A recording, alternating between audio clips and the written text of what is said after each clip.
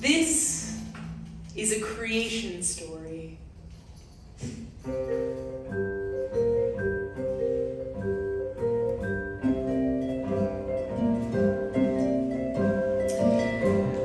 So Lilith was the baddest bitch in the Garden of Eden. And the first, because unlike Eve, who was made from Adam's rib, Lilith was made from dirt. Yeah, the same dirt as Adam.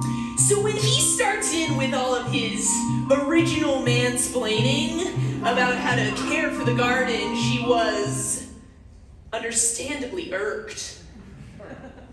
Lilith, he would say every morning. Today I need you to move the stones by the stream, water the flowers. Oh, and please trim that unruly bush. My bush? Said Lilith. Yeah, said Adam. Trim it down.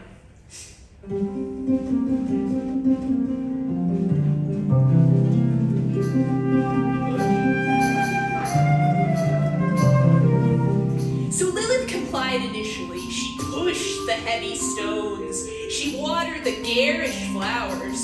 But when it came time to trim her bush, she let it grow. The next day, Adam approached Lilith again. He says, Lilith, today I need you to till the soil, feed the animals. Oh, and that bush. Kind of starting to take over the whole garden, don't you think? Trim it down.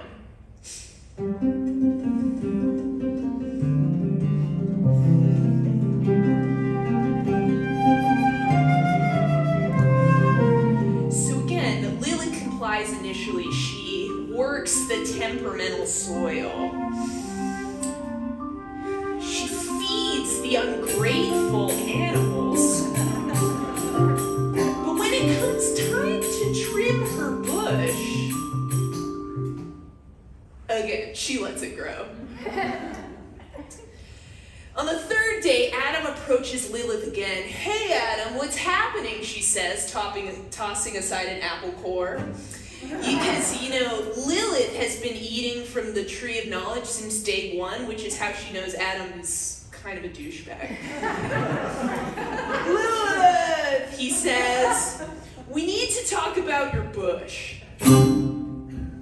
What about my bush? I demand you trim it. Or else what?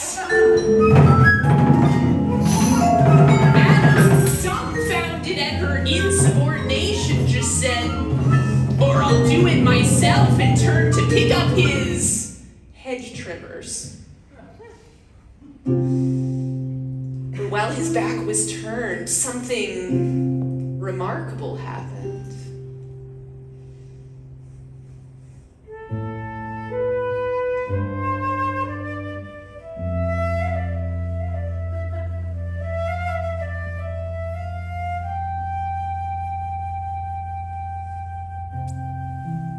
Lilith's bush continued to grow at an exponential rate.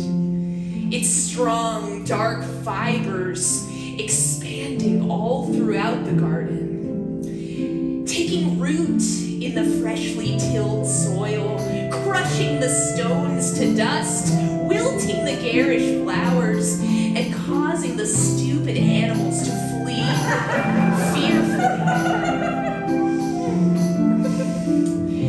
It grew and grew and grew, and out of it grew forests of strong, beautiful trees, spectacular mountains and vast oceans, and 1,004 new men and women of all shapes, sizes, and colors who came together in song and dance and laughter and started joyously fucking